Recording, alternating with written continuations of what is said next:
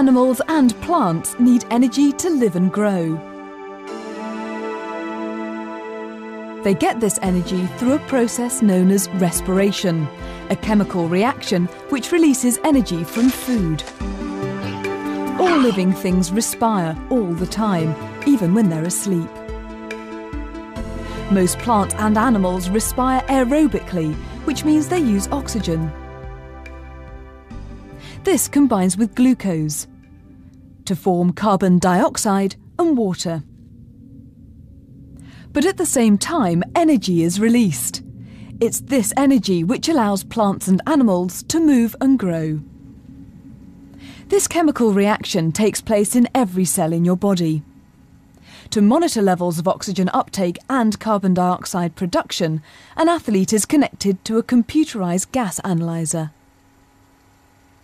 When oxygen is breathed in, some of it passes via the lungs and bloodstream to individual cells. The computer measures how much oxygen the body removes from each breath. So what effect will activity have on Jackie's oxygen uptake?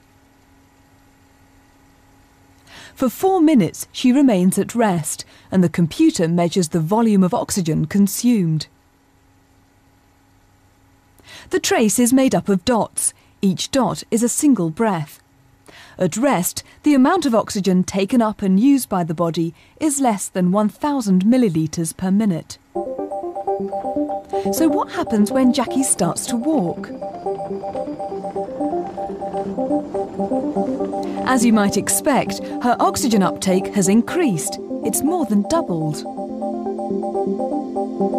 For the next 4 minutes, she jogs, before breaking out into a harder run. As the exercise becomes more strenuous, the body needs more energy. Respiration increases, and so does oxygen uptake. The gas analyzer also measures the oxygen and carbon dioxide in the air Jackie breathes out. The purple dots represent the percentage of CO2 in exhaled air. As exercise increases, the body produces more. The black dots show the percentage of oxygen in exhaled air.